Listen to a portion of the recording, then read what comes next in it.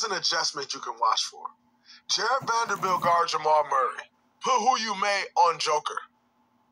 AD on Aaron Gordon. See, there are times in the playoffs where you have to play guys off the floor. And if Aaron Gordon wants to live in a dunker, the Lakers should be able to use that to play Aaron Gordon off the floor because it's clogging everything up. I thought Mike Malone could have made more adjustments, in-game adjustments. One being, there was a point where you kind of needed to get Aaron Gordon out the game. In should come Jeff Green.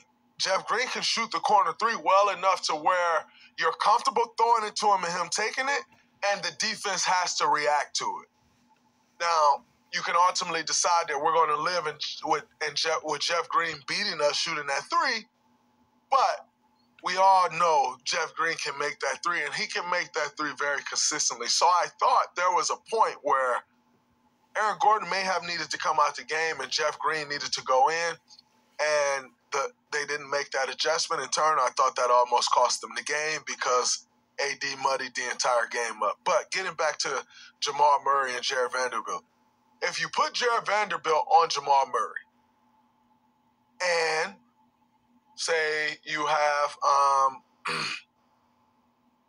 even Bron on Joker, and now you switch that pick and roll with AD at the rim,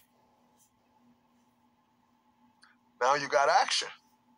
Now you're keeping AD at the rim. You're keeping the body in front of Joker. You're keeping the body in front of Jamal Murray because they also will kill you in that pocket. Joker catches the ball in the pocket. His touch is crazy, and he's one of the best passers in the NBA. So it's lunch meat when he catches the ball in the pocket. With that defensive coverage, it takes that away. It allows you to better contain Jamal Murray. Maybe, yes, again, Joker's probably still going to get off, but it's okay because you're containing Jamal Murray and you're not allowing the kick-out passes and all the other guys to get going.